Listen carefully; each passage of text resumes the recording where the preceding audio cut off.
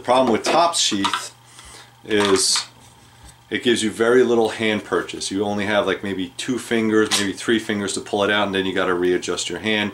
I don't think that's good for a knife fighting style. Also, it comes with this metal clip. Alright, the metal clip itself is good, but it does stick out quite a bit, and it does rotate. Okay, but that metal clip might be a little uncomfortable. Also, it's only one-sided. Okay, so you can't flip it around to the other side. So hand grip space is not really that good, and I'm not a big fan of the clip, which is why I'm making a new holster for this, or sheath I should say.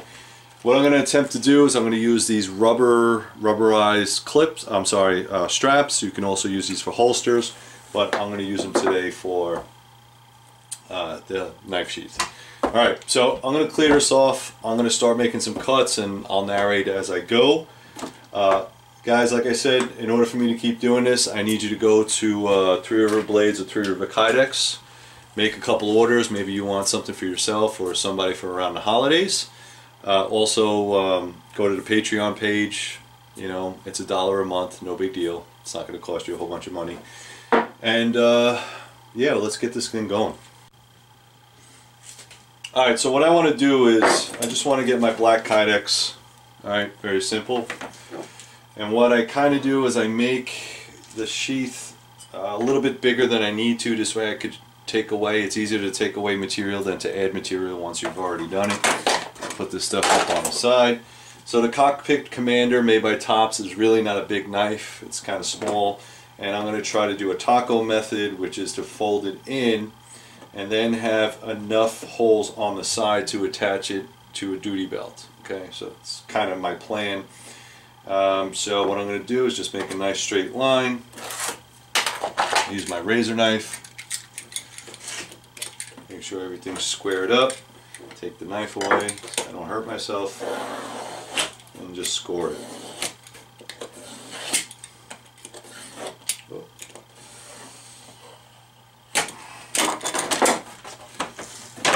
Alright.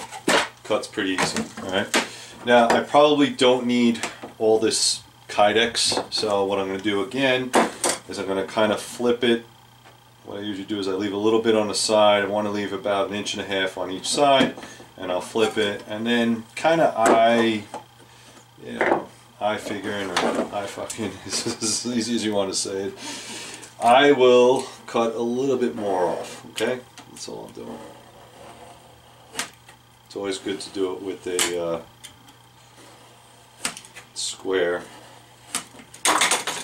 Way the lines come nice and easy. Okay, so then what I'm going to do is I'm going to heat this up. I have a hot plate that I use. You could use a toaster oven, you could use the heat gun, and then you're going to have to do a press. Alright, whichever press you decide to use, up to you. I buy all my stuff from Knife Kits. Okay, so go to Knife Kits. They have all the stuff you need to make holsters and sheaths. Alright, so what I'm doing is I'm heating up the Kydex on my hot plate, and then I'm also heating up the pad. What that does is it makes it a little bit softer. It is cold in here. I don't know if you can see I'm wearing a sweatshirt. And I would also heat up the knife as well. Just give it a little bit more to conform to.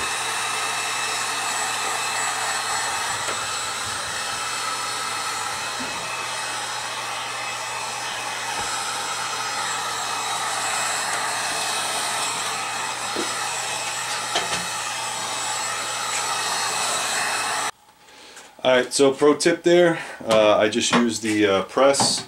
Took me a little bit, but I don't use the chain that comes with it. Knife Kit sells it with the chain. I just use the C-clamp on it.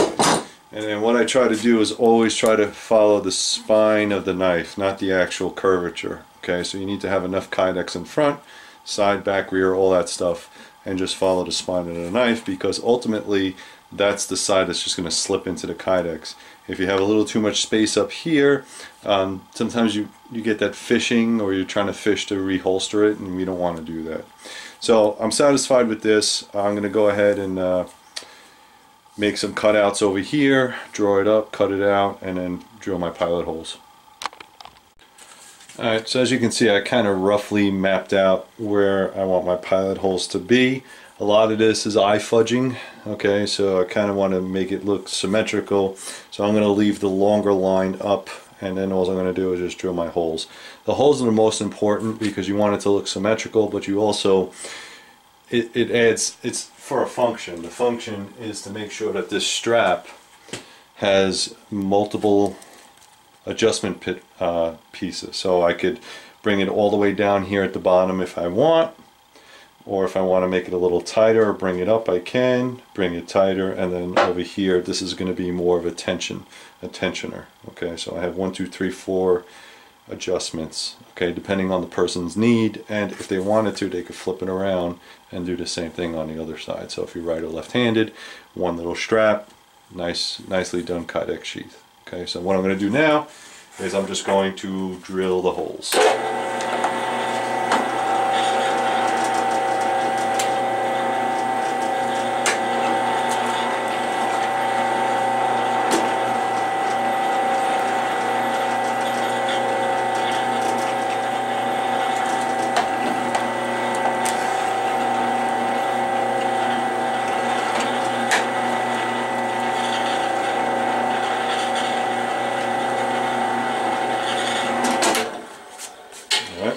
Very simple. Drill some holes. Now I got to cut this out, clean the holes up, all that good stuff.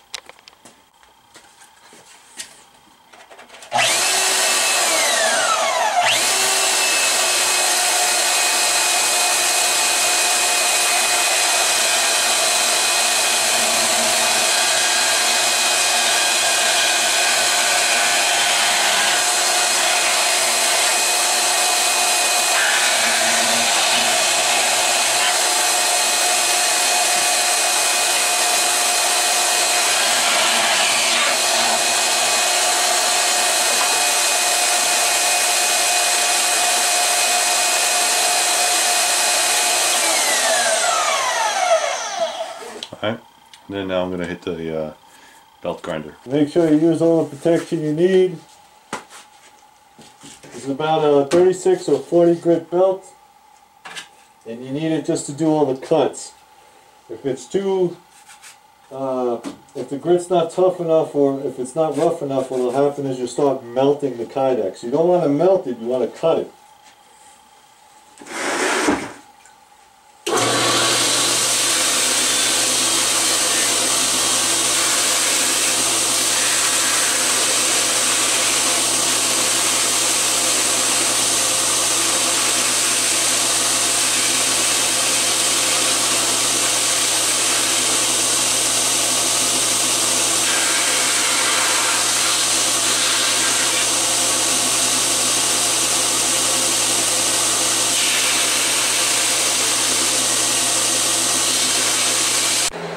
Alright, so what I'm doing now is just basically scraping off all the little extra burrs and stuff that's on there, just using a razor knife. I went from like a 40 grit just to cut the plastic, shape it the way I want, to a 120 grit, then a 220 grit, just to get all the scratches out. I'm going to hand sand it as well, but then I use a straight edge just to get all the little burrs and all the little plastic pieces off the sheath itself. It's a little bit tedious, but it pays off in the long run.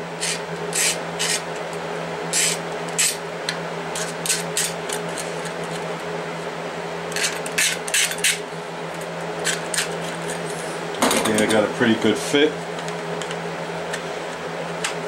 So pretty good fit. So now if you needed to, you could actually draw it like a gun and your finger goes right into the hole. Okay, as before with the older sheath, right, you have no real purchase, you just have to pull it out and then readjust. So with the new sheath, okay, draw it like a gun. You have all this space right here. You could even use your thumb to push off if you needed to. A little better design. Not that much work, but I'm going to clean it up and make it look pretty now.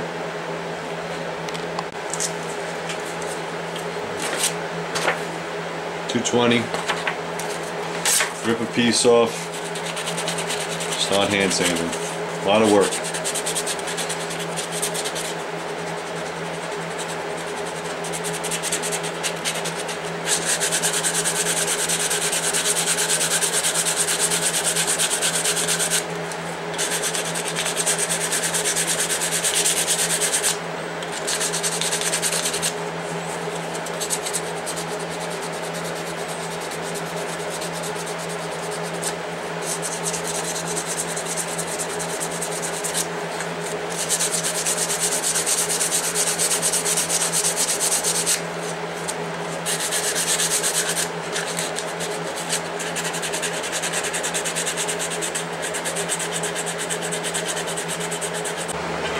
Alright, so typically what I do is I try to do a little bit of burnishing or buffing, if you will. I use a little bit of Dremel, a little bit of white clay or buffing compound. I'm not trying to burn it, I'm just trying to get a little bit of all those scratches and stuff.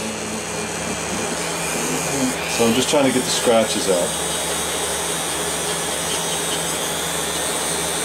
Takes a little bit of technique. You don't want to have your buffing wheel in one area for too long, then you start to get like, you start to burn holes in the plastic. It looks pretty terrible.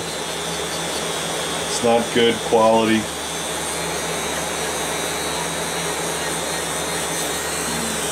If you set this for too high, you'll wind up doing that. You'll wind up just burning a hole in the plastic. So just want to kind of keep it at a low speed and just keep it moving. That's all it is.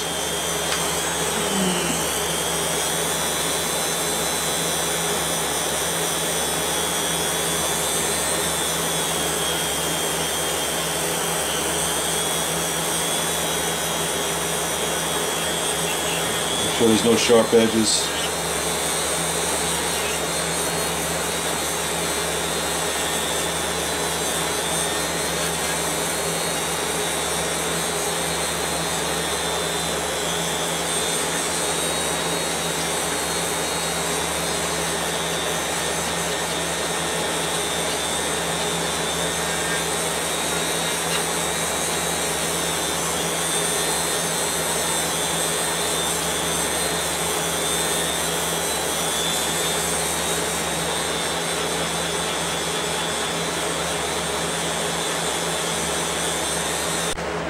Alright, so once this is all cleaned up, burnish the sides so you get that nice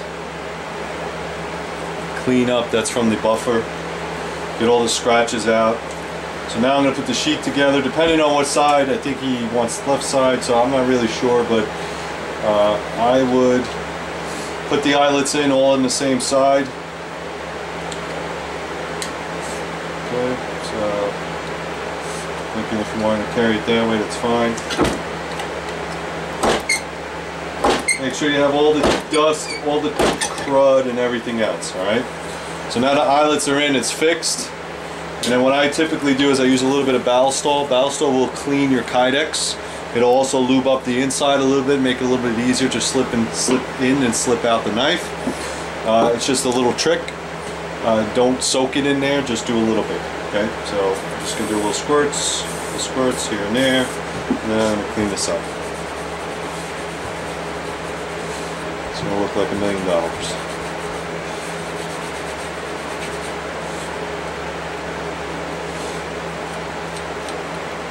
Alright, if you put too much in, just use the... You want a little bit in, you don't want to put too much in there. Alright, so the knife's in there.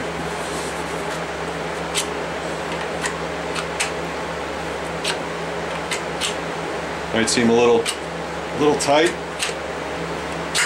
Just work it a little bit.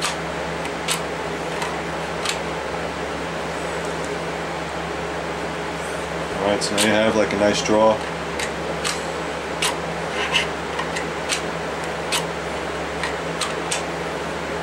No rattle, absolutely no rattle at all. So then what I'm going to do, more Ballistol in there, lube that up, clean it up.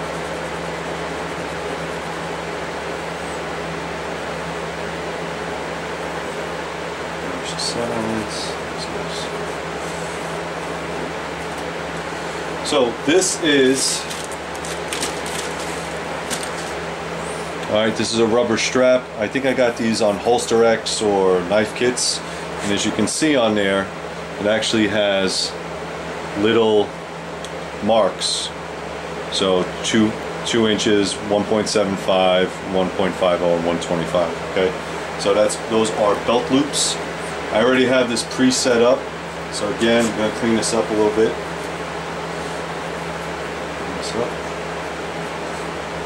See that Ballistol. It's got out. lube it up nice, clean it. You want all your stuff to be nice and clean. And I did just stab myself, so I gotta be careful. Alright. Battle Store protects. Gets all that weird stuff off there. I think this is 1 inch, so it's 1 inch thick.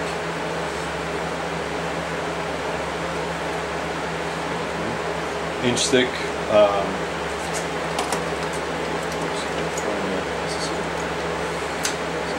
Right one. Just take it off here.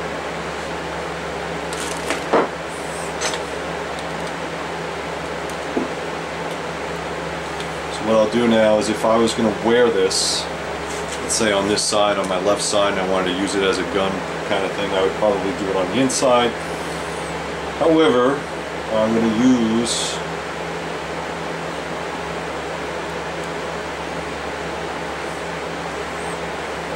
I guess I'll use this hole right here. It looks pretty good.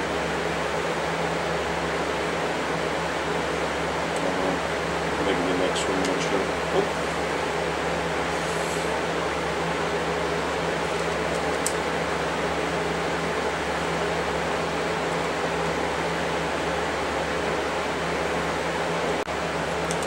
Alright guys, so what I have here is a duty belt, battle belt, whatever. This is about 2 inches. This is about 2 inches right here. These straps are brand new. The buttons are brand new. It's a little bit more difficult to get them on. You have 2 ways to attach it. You can attach it from the outside, or you can attach it on the inside. Your preference. Now, because it's a strap, it will move. So if you wanted to put it on a cant, whatever, you can do that. The only thing I suggest is that you tighten up the back so it locks the strap in place.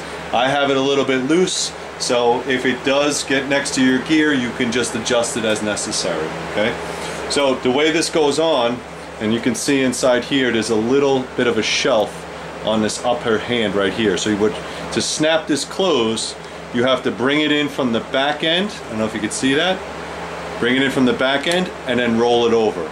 If you try to snap it from the front end, it will not go. If you try to snap it on top, it will not go. So you have to roll it in from the back and then push it forward. That's the only way this thing is going to go on. Okay. So I'm going to try that. It's a little bit difficult because, like I said, this is a brand new belt, a brand new strap. But there you go. It's on. Okay. So it's not going anywhere, and again, like I said, if you need it and you got it, little safety precaution, it's in there. You might have to wiggle the knife in a little bit just to get it into the right spot that you want. Once it's set up, tighten this screw the way you want it, and what that does is it brings the strap closer and tighter, and it won't adjust anymore. Okay. That's just a little bit of wiggle room that we have here. What's good about this is also we have the adjustments. Let me loosen this back up. Okay, we have adjustments. So if you want to bring this strap up or down, depending on your needs, you can. So you just take it off from the back, bring it down here, bring it down here, bring it up here, and that'll adjust the height. If you want to bring it on the other side, just take this off, put it on this side, and then you can wear it on the other side of your duty belt, gun belt, etc. Okay, so that's pretty much set up for that. This is going to get a little bit of a cleaning, and then we're going to send it out.